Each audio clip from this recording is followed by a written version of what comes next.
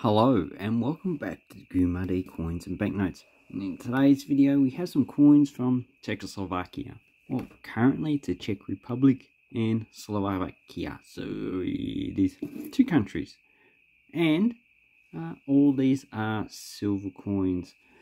So the first coin that we have is the highest denomination that Slovakia issued during the Second World War. So this is a 1944 issue 50 korun, and it is 16.5 grams. It's 70% silver, and it is 34 millimeters. So the best way to make a comparison is put an Australian 50-cent coin. So this is one of the largest coins in the world. I think United States half dollar is probably the largest currently, but that barely circulates. This really circulates in Australia, as Australian viewers would actually know. So this coin commemorates the 5th anniversary of the founding of the Slovakia Republic in 1939, and it was only founded because Germany did invade Czechoslovakia and take control of the Czech Republic, which they call Bohemia Moravia, which is the two regions of Czechoslovakia. Actually, at the time it had 4 regions. Slovakia was one region, Ruthenia, which now is part of Ukraine, was another. Then we had Bohemia and Moravia, which is in the Czech Republic. And all the information about this coin is, demonetized 1947. And we have a mintage of this coin of 2 million. And you can actually purchase this one starting at a value of $20, but I doubt that you're going to find too many coins of that value because it has a silver content equivalent to about $13. So the two engravers of this coin was Anton Ham and Andre Peter, so they done both sides of this coin.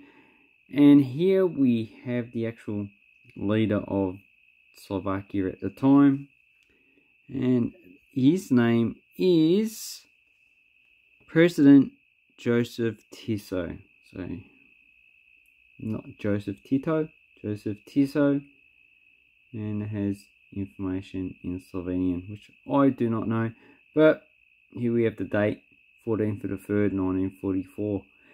So it would have been 14th of the 3rd, 1939, when this country was founded. So this is probably in fine condition, probably almost very fine. I don't think these had much detail for the hair in the first place, so there's not much detail on that side.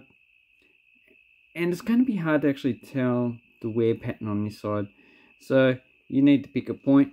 I'd probably pick these leaves here, and depending on the valley in the actual flower, or how much that is left, as well as the edge of the shield. So obviously this is a bit concave, and these edges are raised, and here's impressed where it's been engraved.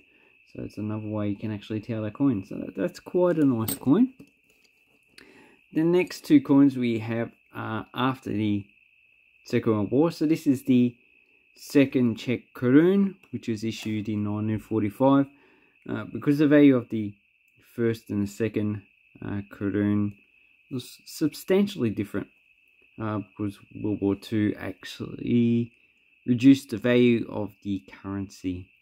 So before 1945, the highest value coin they issued was a 20 korun, and as you can see, this is a 50. And here we have the coat of arms of Czechoslovakia.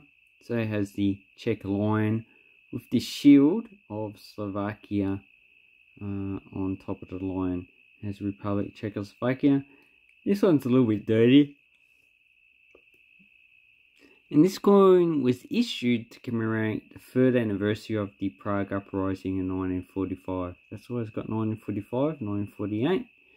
Then we have no lettering on the side, just a star and a wavy pattern. And this coin is 10 grams, 28 millimeters. Yeah, 2.3 millimeters. And it was demonetized in 1953 when they issued the third coin. And the content of silver is equivalent to about $5.50 Australian. So it varies in different currencies. There's 1 million of these minted, and their price starts from about $15 upwards. If you go to eBay, you should be able to find one for $20 easily in okay condition. And also Cat's Auctions, they seem to have quite a lot of these coins for sale. So the engraver is Autocar Spaniel.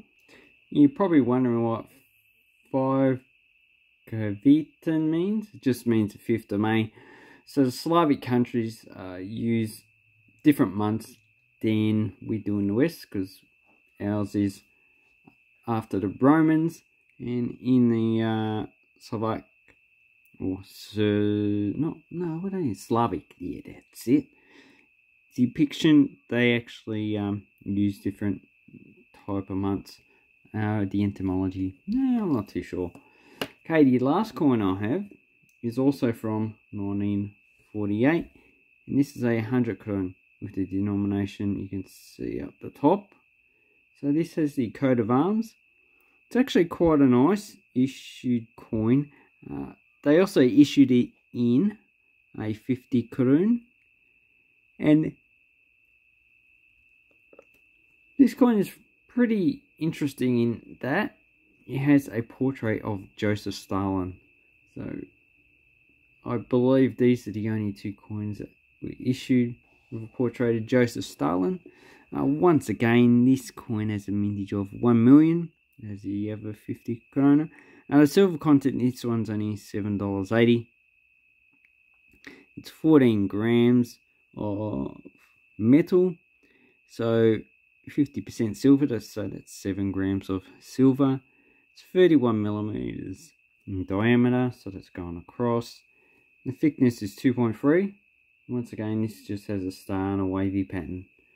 So this is also very interesting, and this was issued to commemorate the 70th anniversary, or birthday, not anniversary, 70th birthday of Joseph Stalin. So that means 49, so he was born 18, yeah, my maths is good, bad, 1879, and obviously he's got typical mustache of Joseph Stalin and his hairstyle. Now a lot of people think that he's Russian, but he is actually Georgian. And this coin was also demonetized in the 31st of May 1953, and you can purchase these coins for a starting price of $20 upwards.